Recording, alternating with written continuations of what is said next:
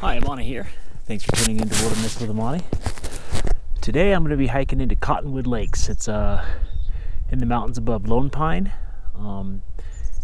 Excellent golden trout fishing, and it's one of those destination spots where if you want to backpack up there, you can also, there's the old Army Pass right there, and you could go from Lake 4 and go up and check out Mount Langley if you're the adventurous type. The hike to the third lake is about 6.5 miles. It's a fairly moderate hike. It's a lot of up and downs. You start hiking at 10,000 feet. There's a great backpackers campground here, so if you can get your wilderness permit the day before, and you can come up here, stay in the backpackers campground, get acclimated so that you don't get altitude sickness or you're less inclined to, and then you can backpack in bright and early. And I think it's like $6 a night. So today I am just going to be day hiking because I don't have time to get the permit and do anything. So I'm going to day hike in and day hike out. I'm going to do go up and catch some golden trout and take a look around. So I'll do some highlights of the trail so that you can kind of see what you're getting into if this is what you want to do. I will say the first part of the trail is not so incredible. It looks like anywhere Eastern Sierra, but once you get about 4.5 miles in, it really opens up and just becomes spectacular.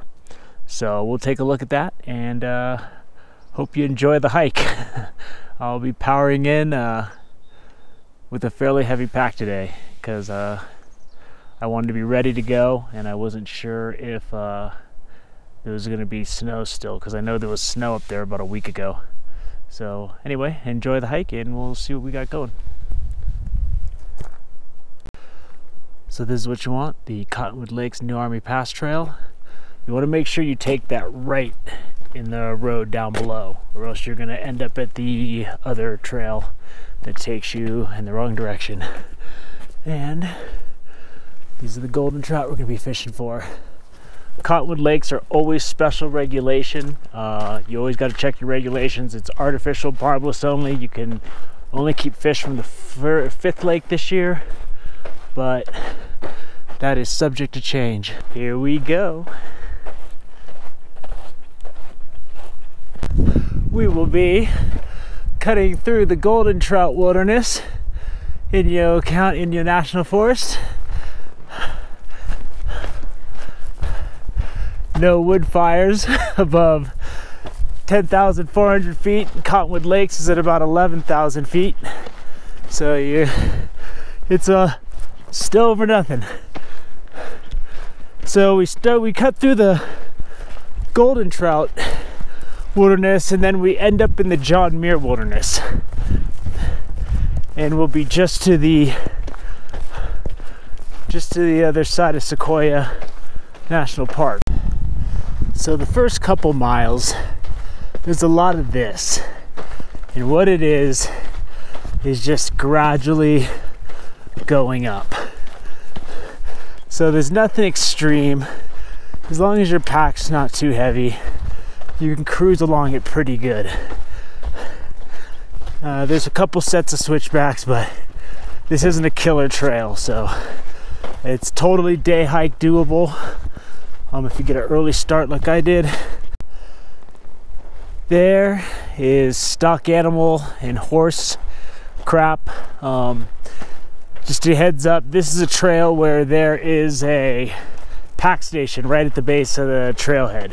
But this is a place where you might often run into some stock animals. And if you've never run into stock animals on a trail or you're new to backpacking, as I said in my hiking tips clip I put up, you want to give these animals a wide berth. You want to get clear off the trail. You don't want to get kicked. I've never been kicked, but I'm sure it hurts. So, some people aren't into stock animals on the trail. This isn't the time or place to debate that. You just want to give these animals a lot of room. So just some advice. If you feel like going right past them, some people are just going to do what they want to do. Right on. This is a cool area where you kind of cruise down, and there's some washes over there. And I said that this trail is uneventful. It is a really beautiful trail. It just it transitions into a few drastically different environments. At one point there's just incredible high meadows with lakes you go through, and it's really, really cool. But this section I'm just cruising downhill right now.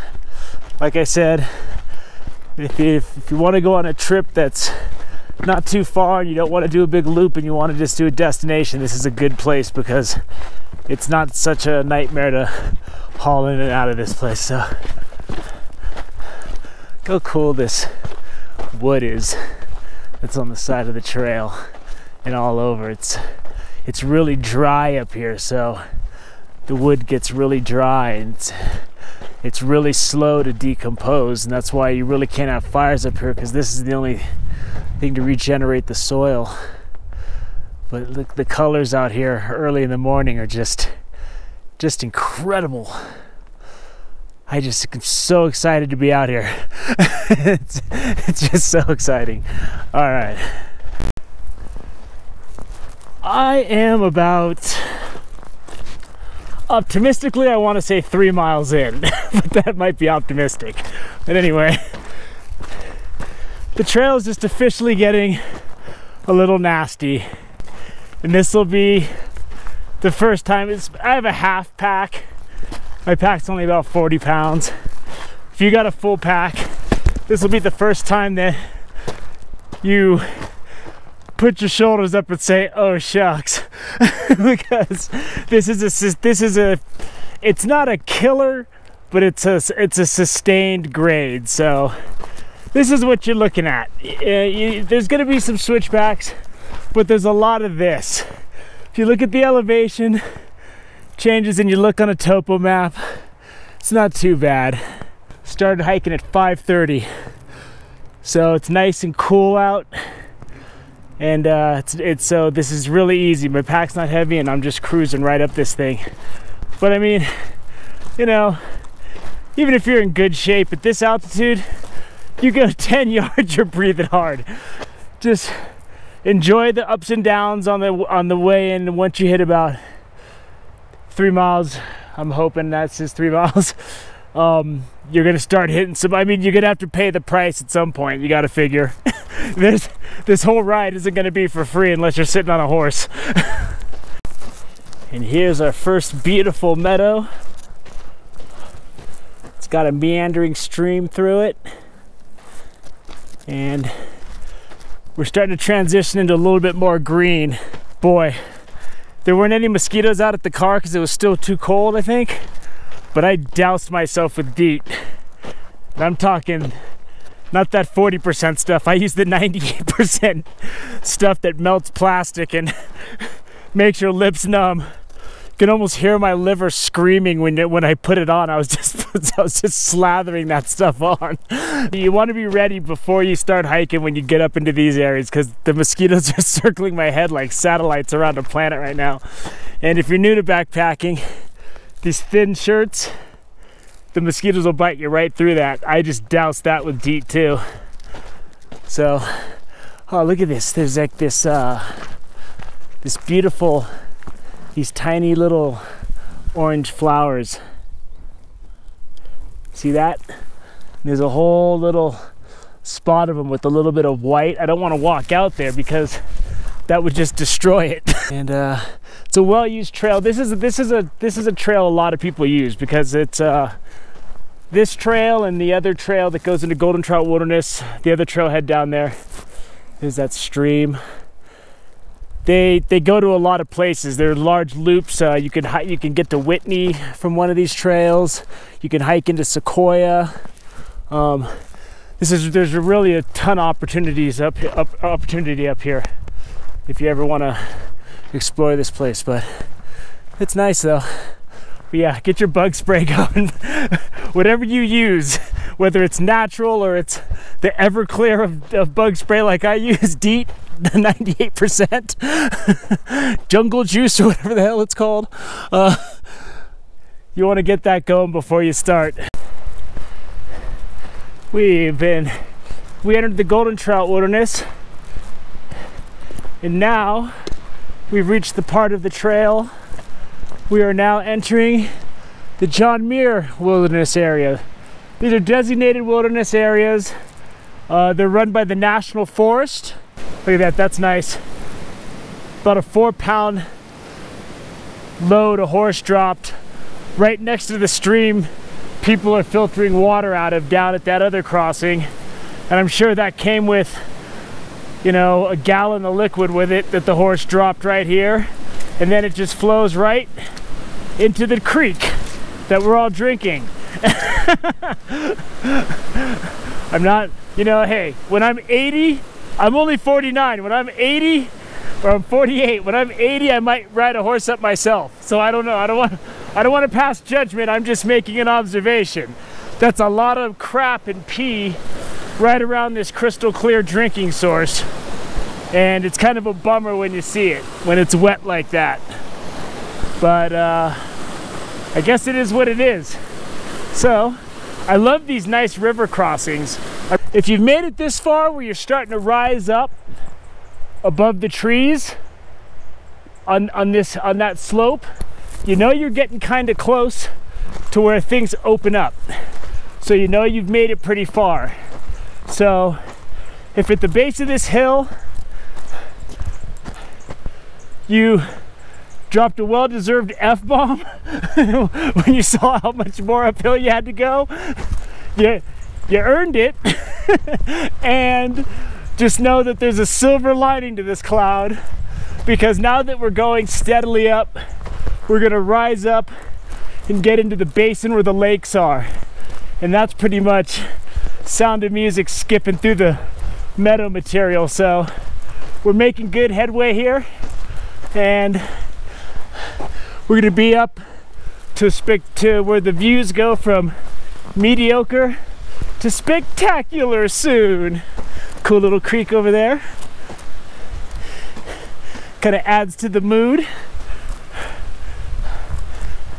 This trail is cool in its own way because it's so dry, and the wood has such a stark contrast between the reddish tree trunks and then the dried out, bleached out wood that's slowly decomposing.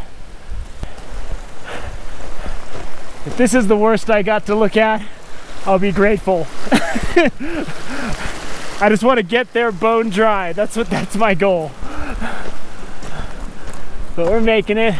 And I mean, as you can see, nothing's free. You're gonna pay a little price, but this hike isn't that bad. If you're someone like me that really doesn't like hiking, where hiking is the least part of the trip that you like, and you just go and base camp and then just kind of day hike around, this is a good hike for you. If you don't want to be completely punished, just start early in the day like I did, or come in the fall when it's a lot cooler.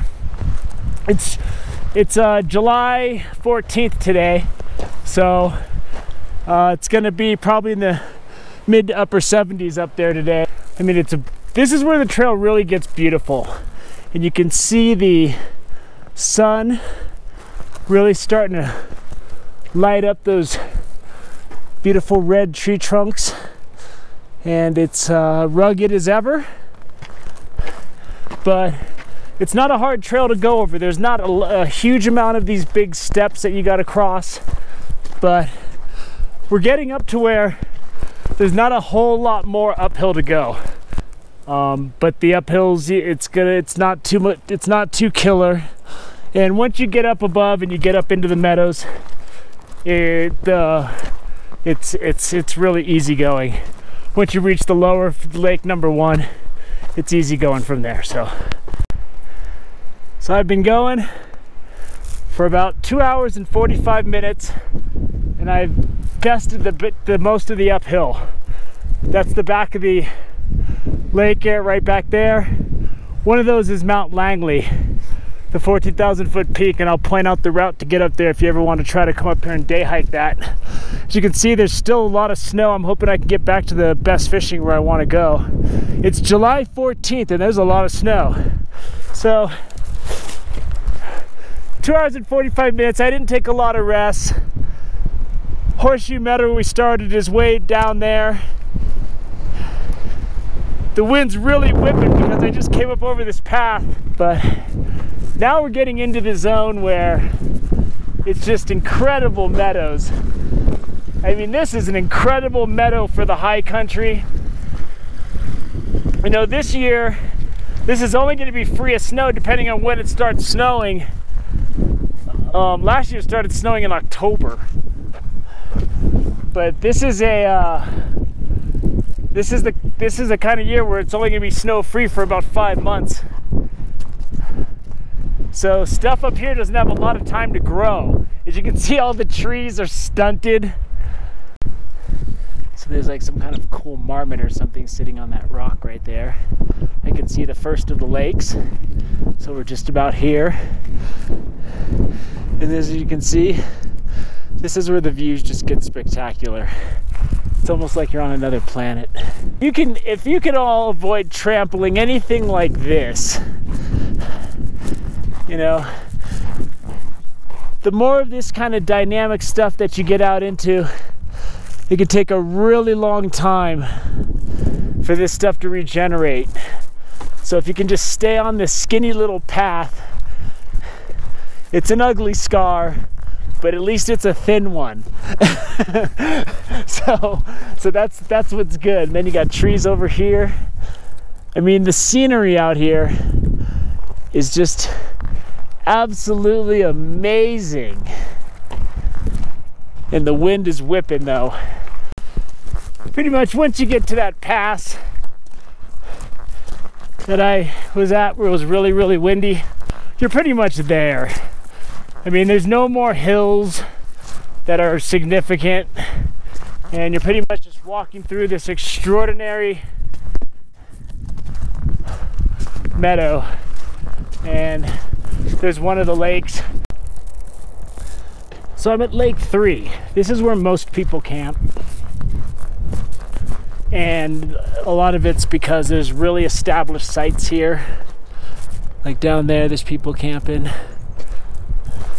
Up there, there's people camping. There's going to be a lot of people if you camp here, though. I usually camp up at lakes 4 and 5. I usually at Lake 5 up in the rocks.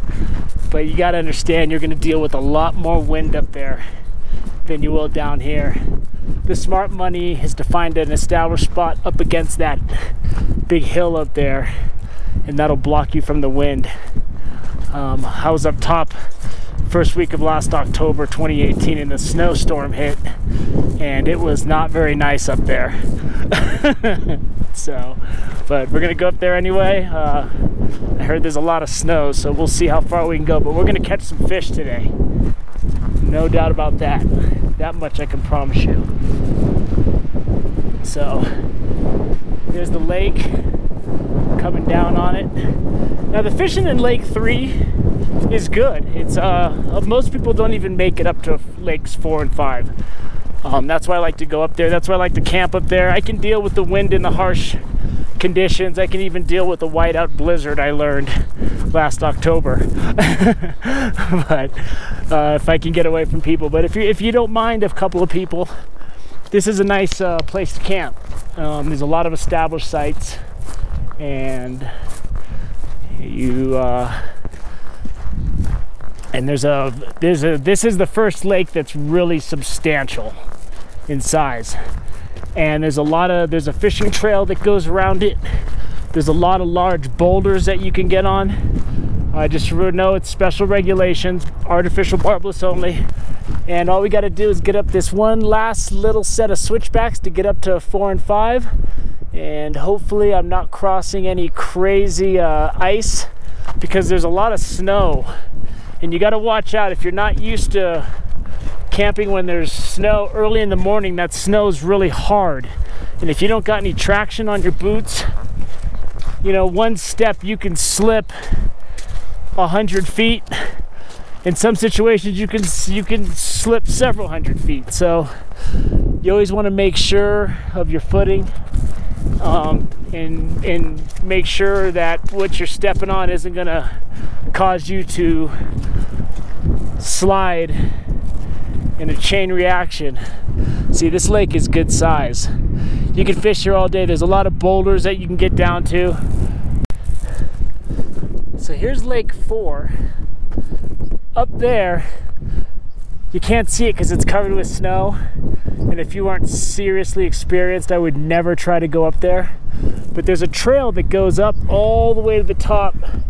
And then you can get, that's Cirque Peak right there, I believe. So I think that's Mount Langley. So if you camp at Lake 3, you can just zip right up there. You can spend a day hiking up there. Just on the other side of that is Sequoia National Park, I believe. And that right there is a 14,000 foot peak. I believe that's Mount Langley. One of these peaks back here is Mount Langley. I believe that's it. So when people climb that, they declare themselves a 14er. I believe the best fishing is in the back of Lake 5, but I just want to make sure you understand. There's these two snowfields I just had to get around. That's Snap Your Leg City. And if you look over here, I'm gonna have to climb over all of these boulders to get to where I want to go. And I'm by myself. I got to be really careful I don't snap my leg. They'll be able to find me once I don't show up, because I sent an email to my brother telling him where I'd be, but I don't want it to come down to that. But the back of Lake 5 is where the action is, but you can catch all the fish you need to right at the front where you can walk right up to. So I just want to go back here because I want to try to get something extraordinary. But I'm going to have to really work to get it. So it's taken me, I left it about roughly 5:30 to get to the top of that last little set of switchbacks to get up to Lake 5, Lake 4 and 5. It took me, it was about 9 a.m. when I got there, and I stopped and talked to a ranger on the way. So it wasn't like I powered straight in. I stopped and talked to a couple different groups of people. You got to be really careful if you don't have a lot of experience with snow around high alpine lakes. You really got to watch out. You don't know how deep a hole is under that snow. You don't know if a creek is under it, so you just got to make sure you don't fall through it. So I'm going to be climbing over these large dry boulders to try to stay clear of as much snow as I can that's tucked in between these rocks, because I don't want to step on any of that stuff and snap my femur back here and die. So I just want to catch fish.